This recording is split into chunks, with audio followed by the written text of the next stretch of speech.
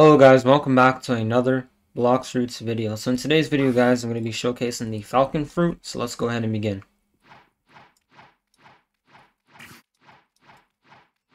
Alright guys, now before I start, I'm just going to go ahead and show you my stats. Here we are, we have max in melee, max in defense, and we have max in Blox Fruits. So let's go ahead and begin. So the first move on Falcon is called Plumage. This move is just basically like the wings. Okay, now without this move, you won't be able to use any of the abilities.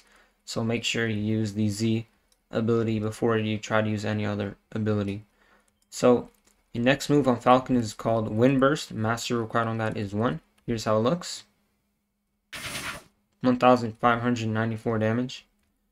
The next move on Falcon is called Bone Crusher. Mastery required on that is only 80. Here's how it looks. So like you pick up the enemy with your legs, like a real Falcon would do. And the next ability is called Soaring Talon. Mastery required on that is 120. Here's how it looks. 1,952. And the last ability on Falcon is the Flight. Mastery required on that is 20. Here's how it looks. So like the wings flap and everything just like a real Falcon.